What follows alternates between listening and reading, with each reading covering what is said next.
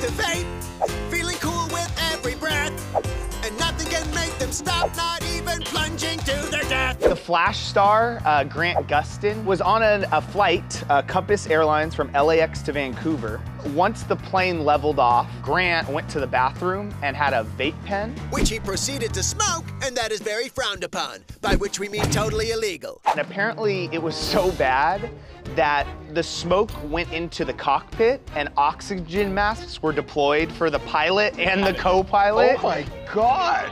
Yep, flight attendants quickly confiscated the vape pen, and though the plane was not diverted, when it did land, Gustin was met by authorities in Vancouver who promptly let him go and gave him a warning. Canada, right? That's the proper sanction for this. It's a vape pen, for God's sakes. You do not want people screwing around in lavatories, in bathrooms, and they're going to start a fire, and the plane's going to crash. This guy violated a federal law. He should have gotten more than a warning. Listen, he already has to deal with the fact that he's the TV Flash and not the movie Flash, so cut him a break.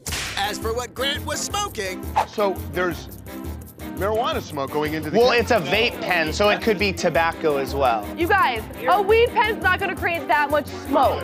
Depends if you take a big rip. You have never taken a rip, so you have no idea what you're talking about. You ever seen those big bongs? That's a bong, Derek. It's not a vape pen. Shut up! You don't know what you're talking about. Your lane, Shut up, dude. Wow, vapors are very angry people, apparently. Congrats on getting off scot-free, TV Flash!